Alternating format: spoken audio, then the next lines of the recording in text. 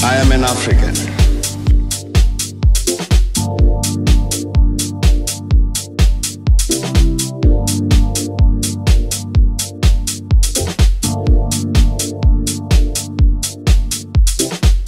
I am an African.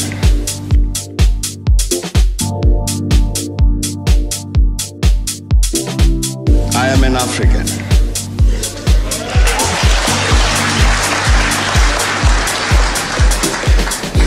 I owe my being to the hills and the valleys, the mountains and the glades, the rivers, the deserts, the trees, the flowers, the seas, and the ever-changing seasons that define the face of our native land.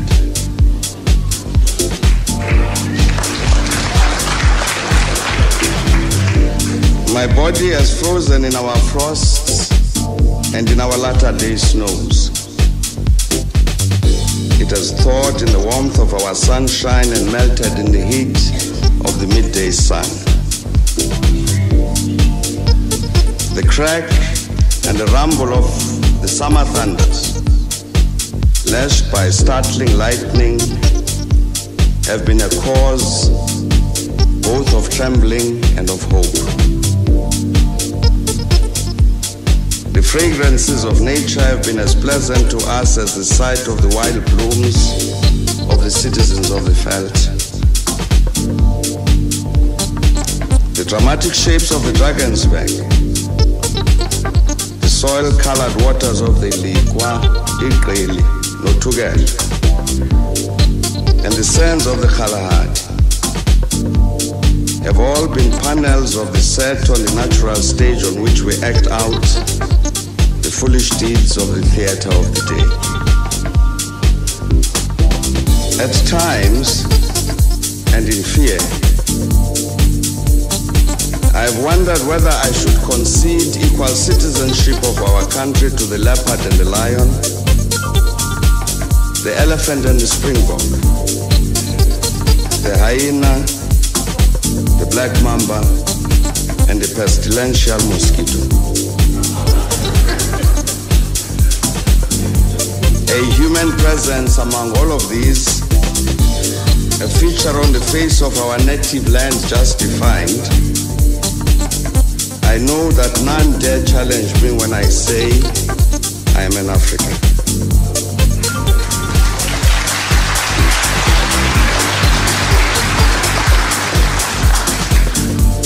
I owe my being to the Khoi and the sun whose desolate souls haunt the great expanses of the beautiful Cape.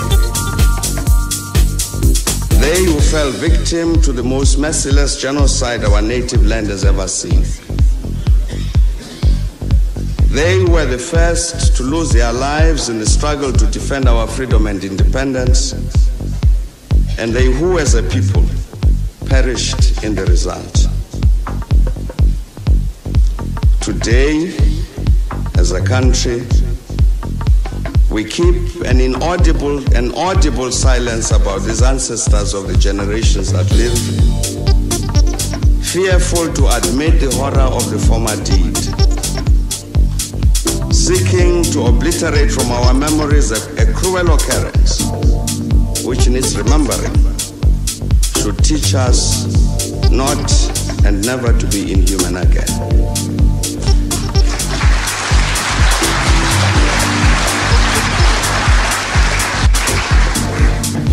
I am formed of the migrants who left Europe to find a new home on our native land. Whatever their own actions, they remain still part of me. In my veins courses the blood of the Malay slaves who came from the east. Their proud dignity informs my bearing, their culture a part of my essence. The stripes they bore on their bodies from the lash of the slave master are a reminder embossed on my consciousness of what should not be done.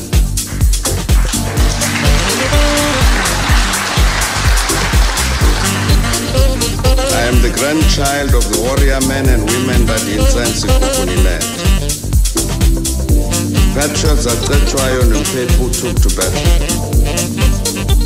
The soldiers Mushweshwe and Ngumunyane taught never to dishonor the cause of freedom. My mind and my knowledge of myself is formed by the victories that are the jewels in our African crown. The victories we earned from Isandlwane to Khartoum, as Ethiopians, as the Ashanti of Ghana, as the Berbers of the desert.